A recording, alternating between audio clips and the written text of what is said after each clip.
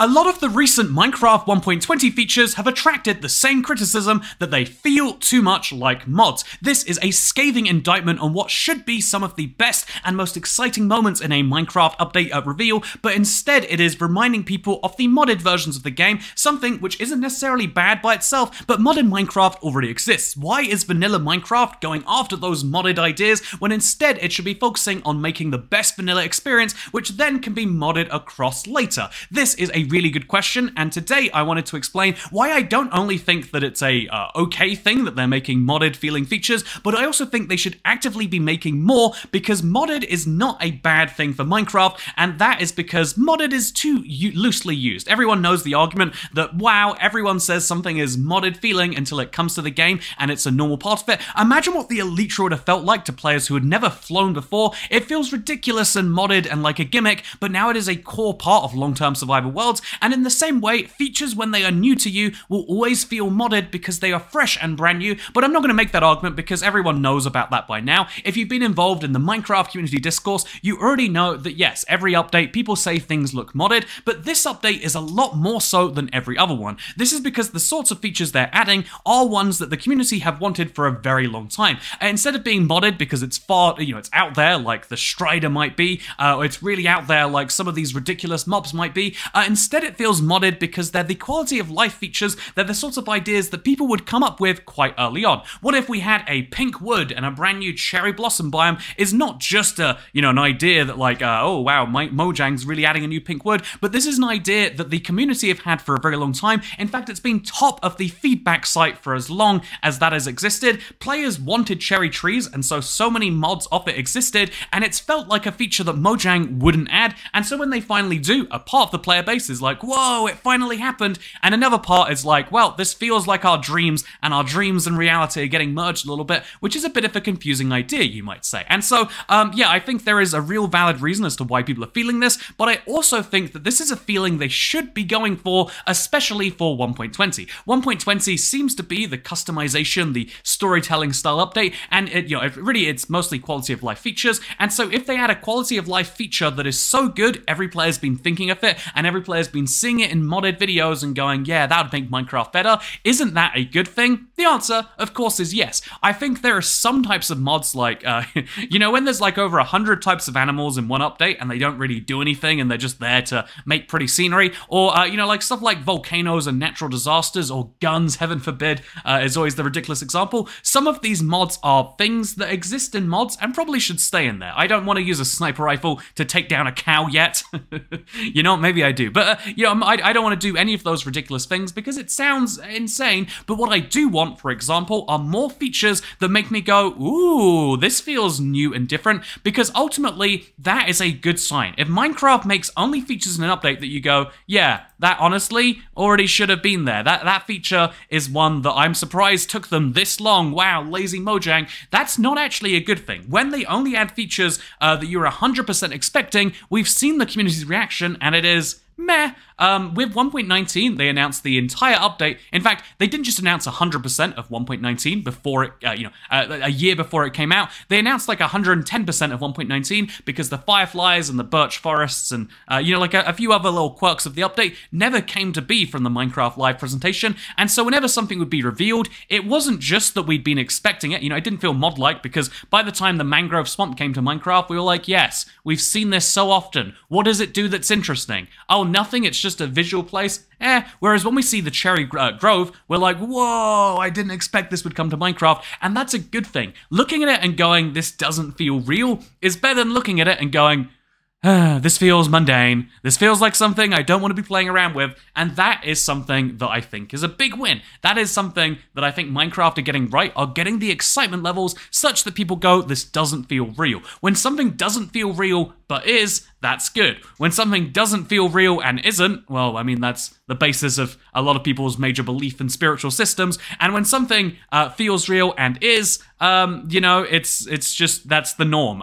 Most of the Minecraft features that you think of as not being modded are not modded because they've been in the game for so long. Pistons and horses literally are mods. They are things that different developers besides Mojang made, and then Mojang later added them to the game, but you can't tell me you look at a horse and think it's mod. Okay, actually, I look at a horse and I go, that's weird. But when you look at a piston and you see piston builds, these are just such a core part of Minecraft now that they don't feel like mods, despite the fact that in any literal sense of the word, they are. That's because they feel real and they are real. There is an expectation-reality meshing when things feel real, but they're not. That's when we have like, oh, why hasn't Mojang done that yet? And then again, the reverse is the exact ideal of like, things don't feel like they're real, but they are. A surprise biome announcement was incredible, and that is something Mojang should be aiming for more. I don't think, this year, I don't necessarily agree with the first half of the strategy, where they announce way less ahead of time, like, oh, it's fine though, look, we've announced 3 features at Minecraft Live. This was one of the most disappointing first announcements, but the follow-up has been pretty good, and it's led to this feeling of people saying, this is modded, which honestly to me comes out as this is excitement.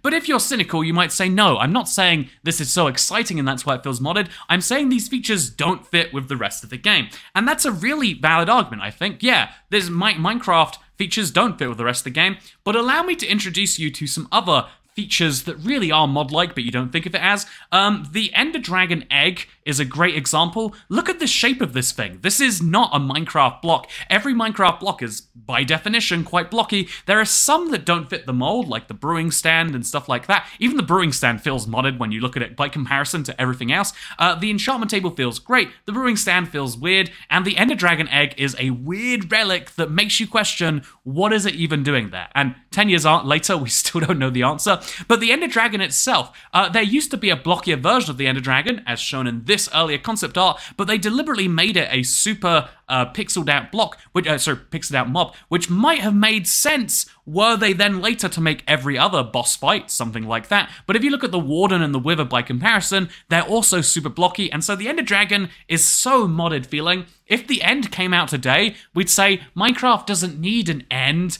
It's a sandbox game, you idiots. This feels so modded, and it would feel so modded today. When you first play the end, when the end first came to Minecraft in 2011, it feels weird and wrong, and honestly, most players have never experienced it because, yeah, it's a lot of work to get there, and what even is the point of this whole weird place? I would say the Nether even, like, the Nether, if you look at the generation there, it looks over the top and honestly somewhat modded. The Basalt Deltas is my favorite example of this. The Basalt Deltas doesn't feel like a real Minecraft biome. It still, to me, feels like something from some weird mod. The Strider, he's adorable and I love him, but he feels like a mod, right? All of these features, if you really are to look at them objectively, not through the lens of, if I'm not familiar with something, it must be a mod. If you look at these features objectively, they don't fit with the rest of Minecraft. And although I do think they could obviously make them fit better, and they could try and keep a consistent art style, I mean, every time I look at the sniffer and look at a cow, look at the turtle and look at a pig, like, it's ridiculous the way they're trying to blend new and old sometimes, and it doesn't always perfectly work, but it's better than just saying, yeah, every update we discard every update, we take the exact things that feel like they should already be in the game, and we add those instead, because eventually you run out of features like that. As you might know, a lot of the update themes that they've worked on over the last few years, new caves and these things were discussed, and these things were mentioned to be added a long time ago. They've known forever they need to update the oceans. They've known forever they need to update the Nether, and they've known forever they need to update the cave dimension. The cave dimension, I'm sticking with it. If you think about it, the underworld of Minecraft is basically its own dimension, and so they did all of these things. It's incredible, and they've known forever that something beautiful would be adding the cherry trees. In fact, in my 2015 video of features coming, the cherry trees were mentioned, alongside, by the way, the aquatics and the caves, but they eventually added all of these features. Isn't that incredible? The answer, of course, yes it is. And so, I think that more mod-like features is a good thing. I think you can go too far. I think if they do add a sniper rifle for me to 360 no-scope that cow with, don't get me wrong, that is ridiculous. I don't think that's a great idea. But I think at the same time, there is a limit to how much things should be modded, but every feature should feel like, ooh, this is different, this is a new gameplay mechanic, and ideally they should keep refreshing these to bring them together, and also they shouldn't be scared of scrapping them. Something Mojang developers say over and over again when people bring up that whenever Mojang does a presentation, there's a mod developer who's made all of the features the next day, and yet it takes Mojang a year to do it. And the reason they say it takes a year is partially because they have to have quality concerns, and they have to make sure it works on Java and Bedrock. We're really seeing that this week, by the way. That'll be the second topic in this video, but There's the Java Bedrock parity, making sure it works on both and has no bugs. But the third reason they'll always give is, well, we do quality control. We look at a list of 50 features and we say which 10 would be perfect for this update. They look at a list of 100 brand new ideas for mobs, and instead of just adding them all and having them all be useless, they add 2, they add 1, they add a brand new type of wood because it gives you a new palette to play around with, rather than adding 100 types of wood and having no real way to find them. This is a really interesting idea to say that, yes, everything that Mojang adds should be the best in class, because I think when looking at previous updates, you can say, like, really? Is that the best? Was that, but ultimately, if you look at, say, I think if you look at previous updates, you can see that the improvements they've made have made them more mod-like. I think, what better example to give of this than to go back to the previous wood type they added. So they've added bamboo and they're adding the cherry blossom wood in this update, and they both feel a bit weird to me still. They both have that new exciting feeling, but also that this shouldn't be here feeling. But if we go back to 1.19, mangrove wood is a standard part of the game now, but when mangrove was first announced, it felt, when mangrove was first added with this red planks, they felt modded to some people. Like, why do we have red wood? What the heck is that? This is so odd. There were so many new things you could do with your red wood, and it's delightful, honestly, but also at the same time, it's like, well, there are nice new things we can do with this red block, but also it doesn't feel like it should be part of the game. What felt much more natural were the mangrove planks that were announced at Minecraft Live the year before. This is what the mangrove wood was going to look like, by the way. It's so ugly and dull, and it looked like it fit in Minecraft perfectly. If they added these ugly dull blocks instead of working on them and making them something the community wanted, then we'd have a feature that didn't feel mod-like. It feels perfectly vanilla, but honestly, vanilla means two things. It means not modded Minecraft, and it also means boring. You know, if your favorite flavor of ice cream is vanilla, do you know what that tells me about you? That tells me that you like ice cream, and that's perfectly fine, and you know, you're allowed to have your own tastes and decisions, except, you know, this is the IBX Toycat channel. If there's one thing we can do here, it's break the Minecraft rule of no one can tell you what you can and cannot do. Vanilla ice cream, it's not the good stuff. If you don't like ice cream, which you clearly don't if vanilla is your favorite flavor, just have a sorbet. Sorbets, they're fruitier, they feel like they're healthier, and they have like less sugar probably. Don't fact check me on that. And so in the same way, you don't want to be vanilla with your Minecraft features, or I think the problem with cherry wood is it doesn't look exactly like all the other woods we have. That was the problem, in my opinion, with dark oak. It looks like spruce and not a bunch more. That's why acacia, you know, when acacia and dark oak were both added, it was a revolution to have acacia, and dark oak was there. I mean, it made woodland mansions later. When we saw the warped planks and the crimson planks added, the crimson planks are like, yeah, this is something, and the warped planks were, oh my god, it's a blue wood. And I think when looking at these side by side, like, there's a boring vanilla choice and there's an interesting choice that goes somewhere else. Picking the interesting road is what is leading us to better Minecraft updates. And so yeah, I do think Minecraft should have more mod-like features, and they shouldn't go too far on this. They easily could. They get, yeah, again, like, what if we're doing 360 no scopes on our cows while we're on Rust for 1v1? We could have ridiculous permutations on this, but at the same time, I think that right now, they have been leaning quite conservatively on what features they add. Why not just say, hey, Minecraft developers, add a bunch of features to the snapshots, and then, you know, add a bunch of features to like some internal snapshot system if you don't want to share it publicly, then we'll work it out. They should be willing to add more features to snapshots in some way where they say, yeah, we might just remove this, honestly, or even do something fun. You know how we have the mob vote every single year, where we pick, the Minecraft community picks between free mobs? Why not add free, genuine, very beta features to Minecraft snapshots and say, which of these free should we work on more? They're all bare bones concepts, kind of like how archaeology right now is just, you shake some sand off a block and then it's that. If they had to say, yeah, instead of archaeology, would you instead like something excavating? Would you instead like a brand new mechanic somewhere else? Making these features actually compete for the public might be a better idea, and as everyone knows, in general, competition leads to a better result for most people. Speaking of competition leading for better results for most people, did you know this episode of the Toycat podcast, Deep in the Mine, is actually sponsored buy YouTube Premium. I'm not actually, but if you have YouTube Premium, honestly, this is one of the recommendations, especially if you live in the United States of America, where there's ads. You get double ads on YouTube. It's crazy.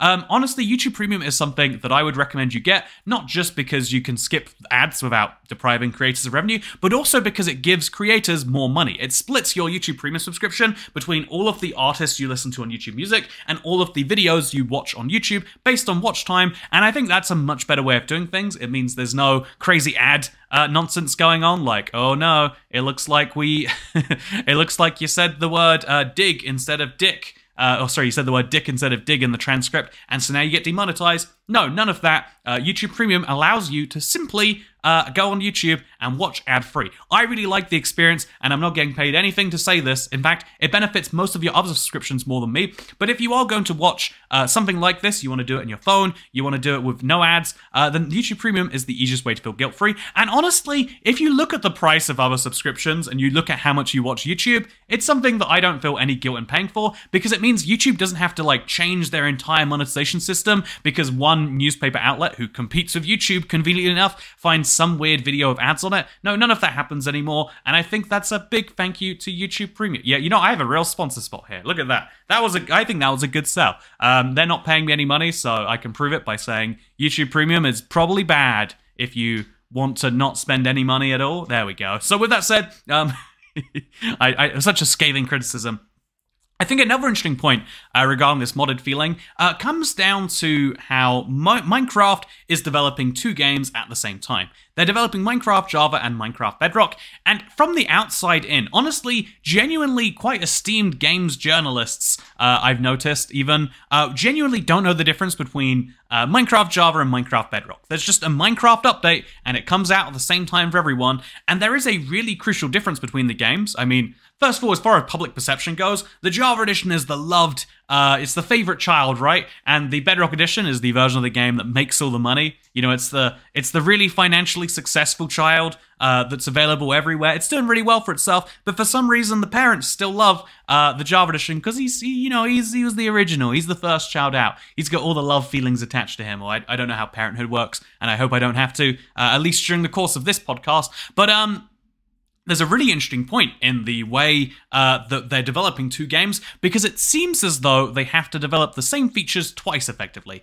They need to not only develop a whole brand new mechanic around archaeology, they need to make this whole brand new mechanic work perfectly, and not only work perfectly, work the same on Java and Bedrock. And you notice there are ways where they get this quite substantially wrong. The Java Bedrock shaking the sand of something different is quite an interesting one. The fact that they changed spawn eggs on for the fish on Bedrock to look like this before changing it back. Every single one of these, they've made a lot of these interesting decisions where they develop the two versions of the game separately, then try to bring them together later. We saw one of the interesting things King B. Dogs did with the ancient cities was he made sure, especially the Warden, he made sure to get a behavior right on both before revealing either to the public. He needed to make sure that if the Java Warden couldn't do something, the Bedrock Warden wouldn't do it either. If the Bedrock Warden couldn't do something, the Java one couldn't either, to have that smooth, seamless gameplay experience. And you might say, well, how does that relate to the modded-like feeling? And that is something that relates to how much time it takes to make Minecraft now. Honestly, I think, if you think about how hard it is to like sit down, pen to paper, and really get something done, and then imagine trying to do the exact same thing, but in a different language. You're like, okay, I've got to do this in French now, because literally, Java is programmed in Java, funnily enough, and Bedrock is programmed in C++. It might be C#. I think it's C++ though. These languages are very different, and you could probably write a converter, but it wouldn't work for Minecraft because the C++ version also runs on about a dozen different platforms with 3 major input methods. So now you need to cross so many different things. And if you think about the actual task of making Minecraft work on both platforms, it is absolutely huge. I've said this before, and I'd advocate for it wholeheartedly again. I think that Minecraft should, and maybe even will at some point, commit to just saying that, like, yes, this is a really, really hard task. Maybe we should just not do it for certain things. Maybe there should be some features, like right now, there are so many things exclusive to Java, so many things exclusive to Bedrock. Maybe we should just say, yeah, we'll add to those lists of features. Any brand new feature and any major gameplay feature will come to both platforms. But if, for example, we can make the Warden have this fun extra sonic attack on Java, but not on Bedrock, or vice versa, maybe they should do precisely that. And, this is something I would love to see how it actually goes, but the end result right now has been all sorts of features being cancelled just because they can't work on a small minority of one device or the other. If something doesn't work on Java, you're talking about 20 million of the 200 million Minecraft players not being able to enjoy a feature, and so cancelling it for the rest? That seems insane, right? If you look at the Bedrock version of the game, the bundle couldn't come to Minecraft because they couldn't work it out on a touchscreen, but it's like, isn't that touchscreen version, if you think about Minecraft Bedrock, it might be 180 million copies or something, but of those, most of those players aren't playing on a touchscreen at any given point in time, and so is that necessary? And the answer is yes. They want true uniformity, but I think there's an interesting point here that uniformity has such huge costs, and uniformity has such huge overheads that it always does bring things to an end. There's an argument, even the reason the Roman Empire collapsed is because of this, system collapse. They set up their system so everything would be exactly the same everywhere, with a super high cost of maintenance. To maintain a Roman garrison in every city they conquer means you have to build a lot of infrastructure, you have to train a lot of men, you have to have a lot of materials, you have to standardize a lot of things, which makes you a better fighting force and a better force for civilizing the world, if you want to say. Can you say the Romans did that? I think it's okay. I don't think it's colonialism if it's 2,000 years ago, is the rules. So, as a civilizing force for Europe and the world, the Romans go around, they do that, except now we've spent so much time and so much effort making a standard that just is so expensive, because again, making the exact same thing in one place versus another has hugely different costs, but if you want standardization, you need that. Think about how airports work. It doesn't matter where you take off and where you land, you need to have the uniformity of, I need to be able to speak to the radio controller in English via the radio. You can't expect me to use hand signals. Or maybe they do use that in some tiny airports. But, there's a standardized system, and airports are hugely expensive because building an airport in a very warm climate, quite easy. You just lay down the tarmac, you lay down the stuff. If you want to build an airport in a super cold environment, then the ground freezes and unfreezes and so cracks it. So every few months you have to repave it. Also, the direction of north is always changing, so have fun with that. There's a lot of interesting things that change from place to place. It's really really easy to have a consistent supply of baked beans if you live somewhere where the baked bean is common. I had to think for a second where they were. But getting baked beans somewhere that's on the other side of the planet requires a lot of shipping that over there. And that's something that happens in Minecraft. We have now not just a game, Minecraft is an indie game. It's not actually anymore. It's developed by the world's second largest corporation. But Minecraft is an indie game at heart. But that is how the Java edition needed to work. When they added more versions of the game and they committed to making them exactly the same, they ran into an issue, and that is the name of the game, is obviously the same, but obviously needs to have the same features but quite differently. When you think about the Bedrock edition of the game and you think about the Java edition of the game, you need to not think about them as being additions and think of them as being the same game, which means that every single platform Bedrock runs on, every single platform Java runs on, which is only free, but that still means Linux and... Wait, Java runs on Mac and Linux, so you have to make sure that all of those binaries are the same, all of those binaries are the same, and that ultimately you get the same experience on all of those platforms. And this is something you got to think about. It's not just a overhead of making the coding work, it's not just an overhead of making sure it works on all the input devices, on all the operating systems, but then each of those operating systems needs to have roughly parallel performance. Minecraft has been going terribly in terms of performance recently, and that is with the efforts to keep it about the same. It needs to run well on a Nintendo Switch, and it needs to run well on an iPad, and it needs to run well on your brand new MacBook. And the fact that they can make the game with all these new features that work exactly the same, more or less, with some weird exceptions, but that is what makes an update so big, in my opinion, and that's why I think they need to have quality control. But I also think it's a good example for why we need to have more of the experimentation that made Minecraft so big in the first place. The fact that it takes a year to make an amount of content that is fine, but is about on the par of an update that used to take 2 months, is a proof that although they're increasing the resources put in, they're not able to scale up certain things, and they need to work out how to scale up those things. I think for Minecraft to feel like a big operation, for Minecraft, Java and Bedrock to genuinely feel like one game, you should look at both versions and have no clue what's going on with either, or ideally you should look at both versions and say, you should be able to look at right now and compare it to the past and say, yeah, I cannot tell a speed increase or decrease in updates. They've hired more staff and those new staff are doing the new things, whereas right now we have new staff being hired to do all sorts of crazy things in Minecraft, but also existing staff have much harder jobs, much more time-consuming jobs, or you could go the theory that they're all lazy and they take 2-hour work days and they lay back and they go, that was a great day. Sure did enjoy that. I look forward to getting to work next month. You can take that theory if you want to.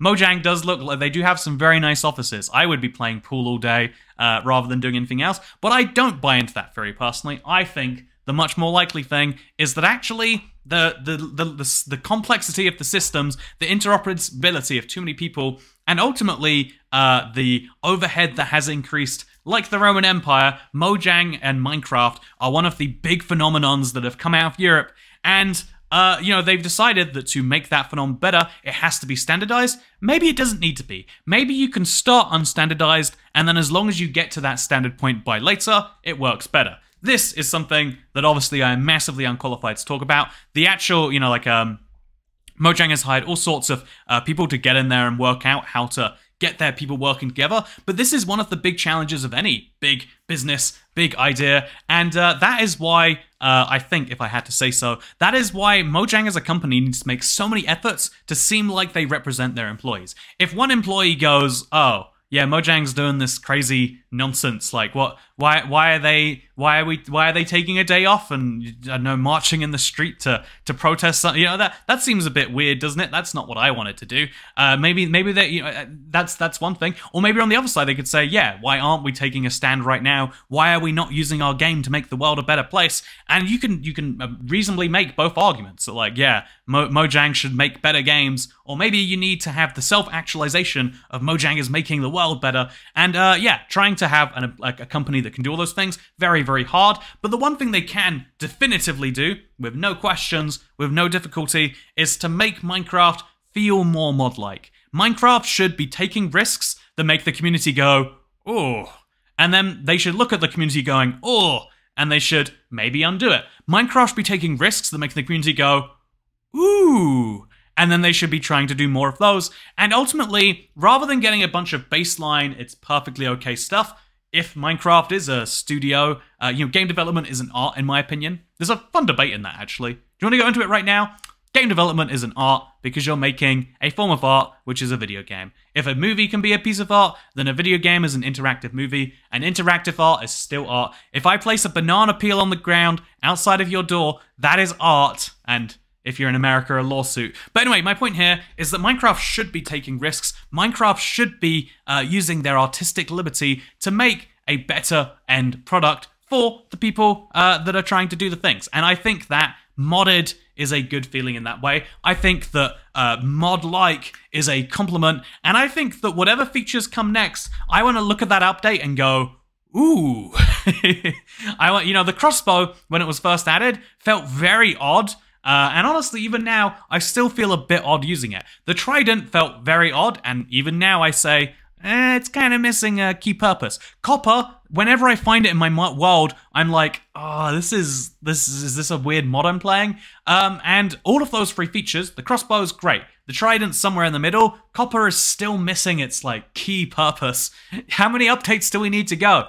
How many updates, Mojang? What does it take for us to get good copper? I will stab a man using the brush. I'll stab a man using the trident. Whatever it takes, just let me know, Mojang, and I will make that happen. But in the meantime, I think the one piece of feedback we need to stop giving as a community is this feels mod-like. It's just like saying to an artist, yeah, that's good, but it needs to be better. It's like, what needs to be better? How? What, when, how? You ever just hear someone say, you look terrible today? Because you do look terrible today, I see you. But if someone says you look terrible without any better feedback than that, what can you do with it? There's all sorts of feedback that means nothing if you don't have something constructive to add. The reason constructive feedback is so valuable is because it takes time. It takes no time to have an instinctive reaction and to say, this looks bad. It takes actual time to think about, like, well, this new wood type looks awful because it's just a mixture of acacia and jungle. We have both those woods. We don't need a halfway. I would like a bright red block. I didn't say that last bit, but that's what they came up with after genuine feedback. If you don't like a feature and you think it's too modded, give real feedback about, yeah, I don't think Minecraft should be having features where you dig blocks away, because it's meant to be a game about breaking. You shouldn't have two ways to break the same block. Or, with pots, why is it that you can punch them and you get the block back, and if you break them with a shovel, you don't get it back? Like, it feels, that might feel wrong to you. That might be something you want to improve, and that is some genuine, that is constructive feedback that Mojang can actually act upon. If you want your ideas to affect the world, make sure they're ideas that people can actually act upon, and then you'll be amazed at what a difference it makes. Speaking of making a difference, I'd appreciate it if you made a difference and subscribe to this channel to see more of these podcasts. It's just about bi-weekly right now, but in the sense of like every other week. Why does bi-weekly mean both every other week and every 2 weeks? I don't know for sure. So the next episode will be probably a couple of weeks from now, and this is something that you can listen to here on YouTube, but also on Spotify. So I totally recommend doing that second one if you like the audio-only experience. But if you like this here on YouTube, thank you for watching it. Consider getting YouTube Premium, or even better, becoming a channel member, and I'll see you in the next one. Goodbye. Oh, I don't have a stop streaming button.